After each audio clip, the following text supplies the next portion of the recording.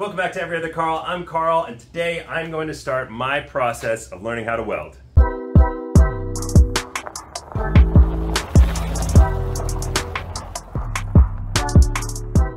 I am a complete novice. I have never touched a welder before, but I bought myself a setup from Harbor Freight.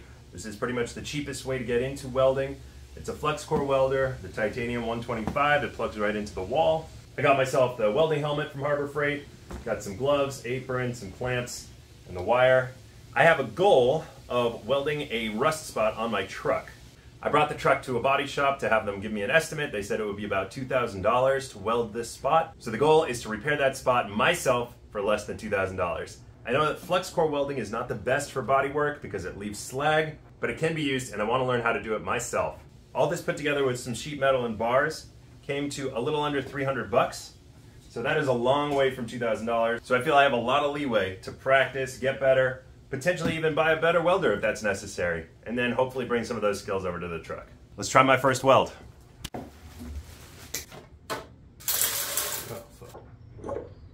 I'm using this 0.30K wire. All right, I'm gonna make myself a nice little piece of test metal. I'm gonna try to do a 90-degree angle. I'm gonna use a little magnet here. I'm gonna open up my little helmet here. Okay, I think I'm ready. I got my welding apron, my helmet, my gloves. I have the machine set very low. I have it set between 1 and 2 and A and B on the dials. I'm going to connect my ground to this piece of metal that my weld metal is clamped to, so that should work. I think it's time to plug it in and try a weld.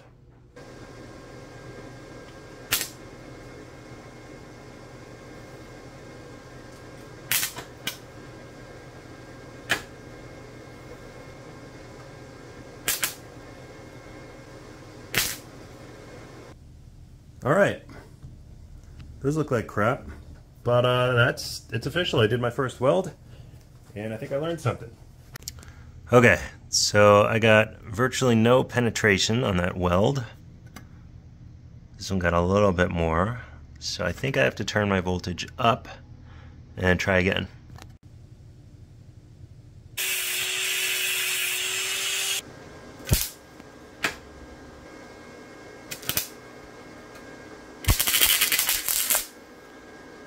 Second attempt is not looking much better.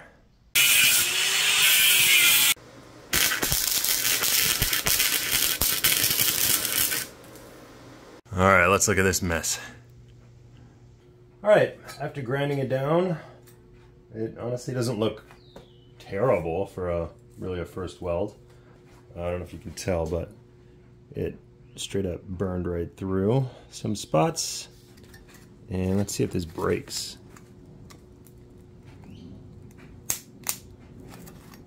Yeah, I think that breaks right through. Well, it's breaking over here, which I think was the less penetration, low heat, where I didn't have enough heat going into it.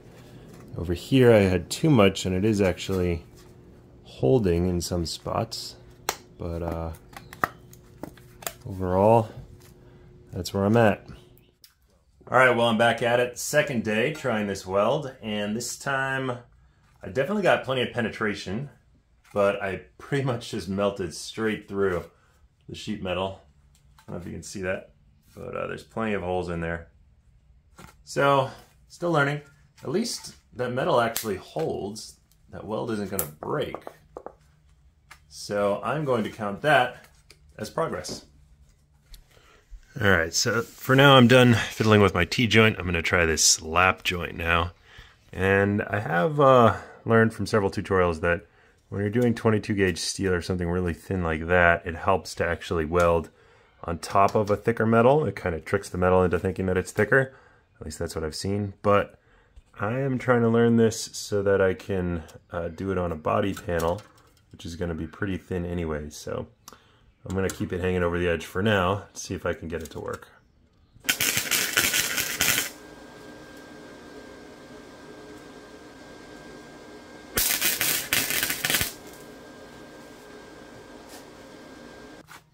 Alright, here's what I got.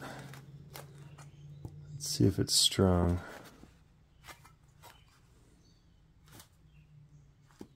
That's pretty darn good.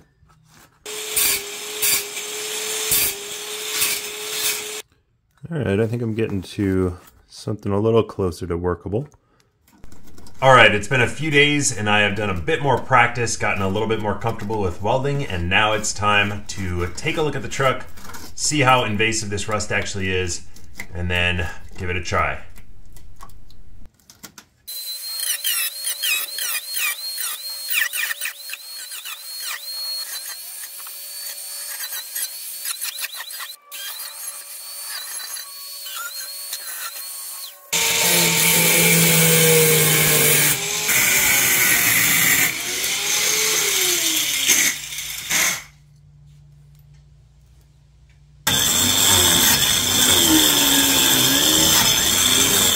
Alright, it's the next day. I bought a whole bunch more sanding gear.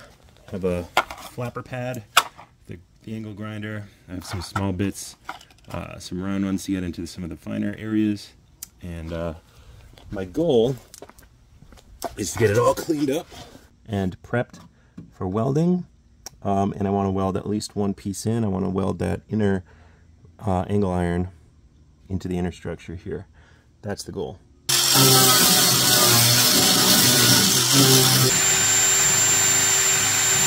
Alright, it's time to do a first test weld. So I disconnected the battery because I'm going to be grounding to the body of the truck and I don't want to mess up any of my electronics.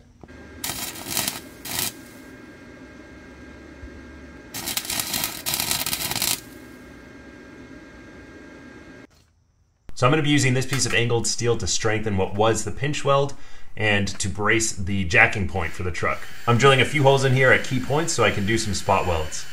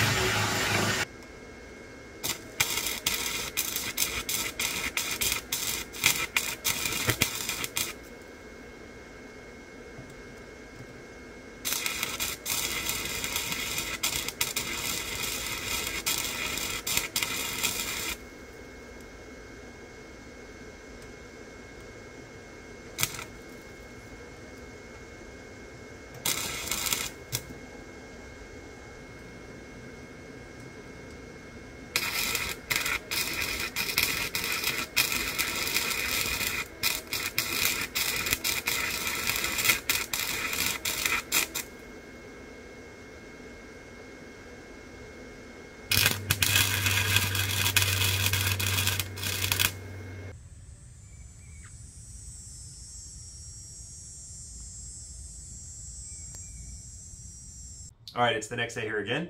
I successfully welded that first piece of angle in. Feel very happy and it's very strong. So now what I'm going to do is finish up that inner structure of the frame, and I did some measurements. So I need a couple more pieces of angle, and I have some of this 1/8 inch thickness flat bar here. So I need one piece of that, 2 pieces of angle. I'm going to cut that up and then get ready to weld.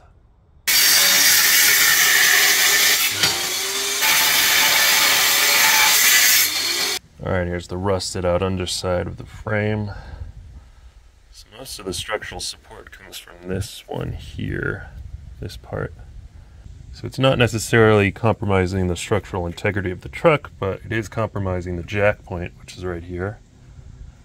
So right on the other side of this is the new angle that I welded in. And over here, I'm going to weld up another piece of angle.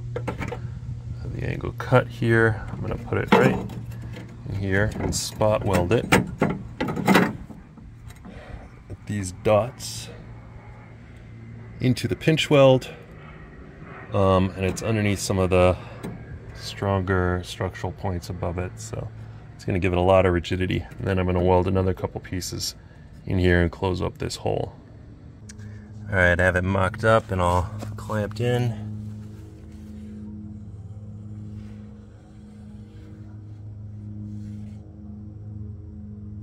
Let's give it a shot.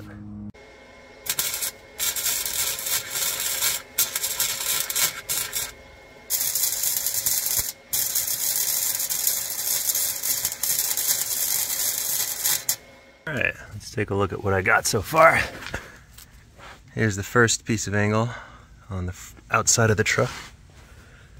Second piece of angle is welded on the inside of the truck here. Got several spot welds in the key locations here. And this is up into healthy steel. This is into healthy steel. Over here, this is also into healthy steel. And it's under a cross member, so the jack point is going to be nice and strong. I kind of want to test it out. That feels really good.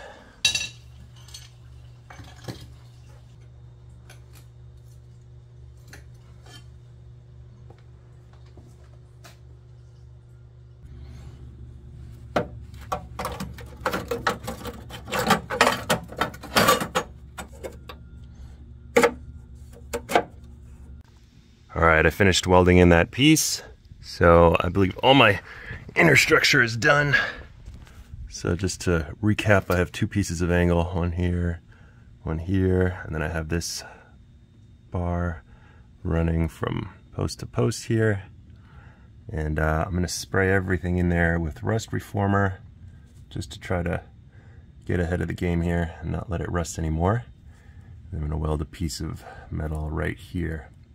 I'm not sure yet if I'll do 16 gauge, or I think I have 16 or 18 gauge sheet metal, or maybe I'll do another one of these pieces of 1/8 right along the bottom here. Alright, so I decided to go with the 16 gauge sheet metal, and I'm going to weld that up as the bottom plate of the frame. And I'm just bending it right now because I need a lip to kind of fold in and under some of the new metal that I put in place there.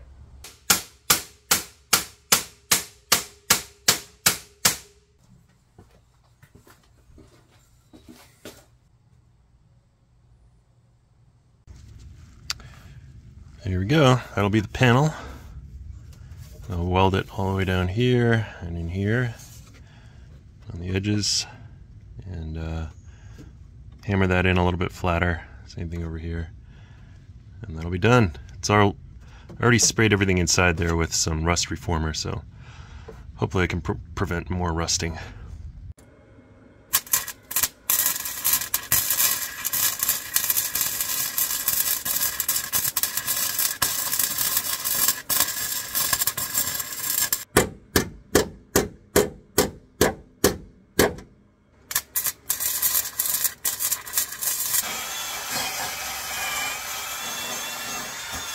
Alright, let's check out my beautiful welds here. Honestly, I'm pretty proud of myself.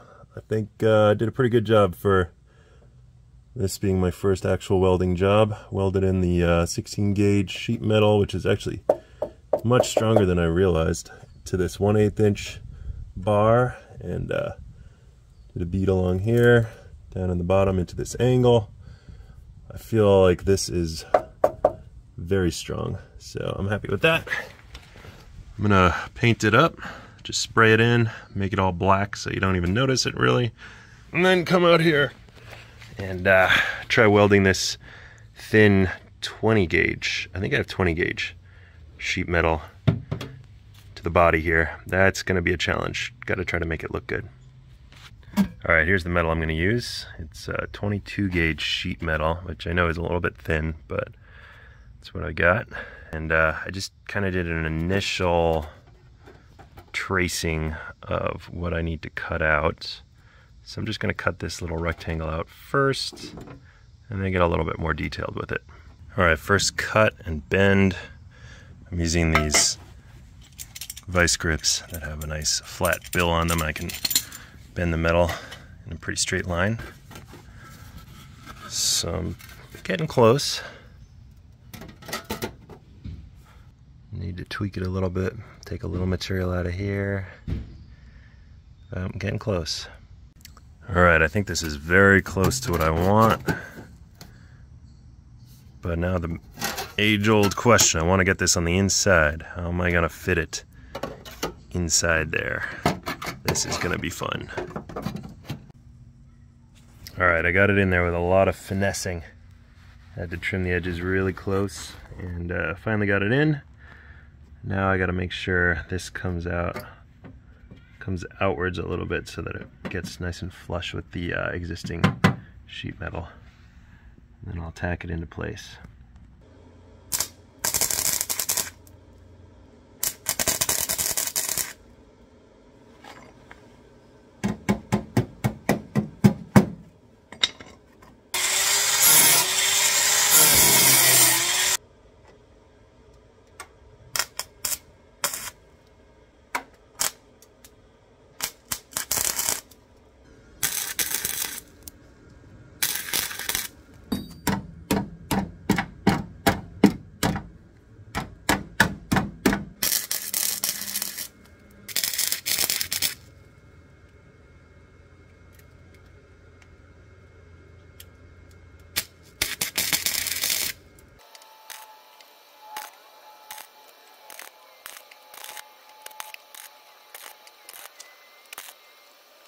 All right, it's all welded in there. Pretty much stitched it all the way around. I think I'm happy with how it is right now.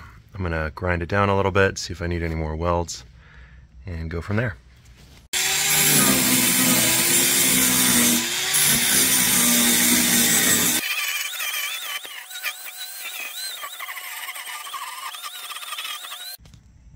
All right, it's sanded down.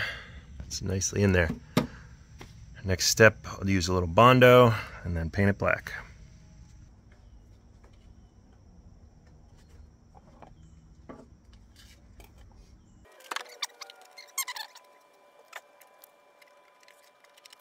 All right, I finished the first layer of Bondo. I'll put a little glazing putty on there and paint it.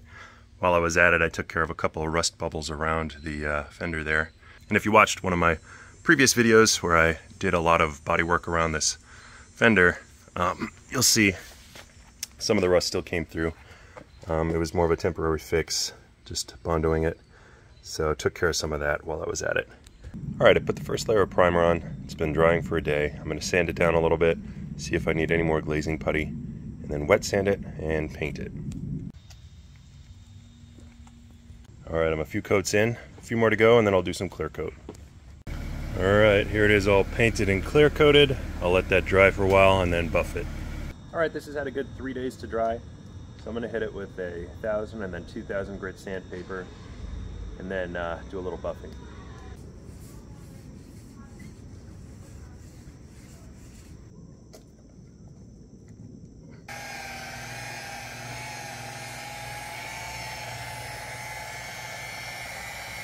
All right, here's the finished product. Pretty happy.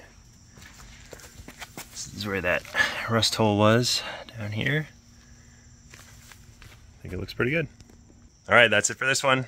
Till next time, I'm Everett the Carl, and I'll see ya.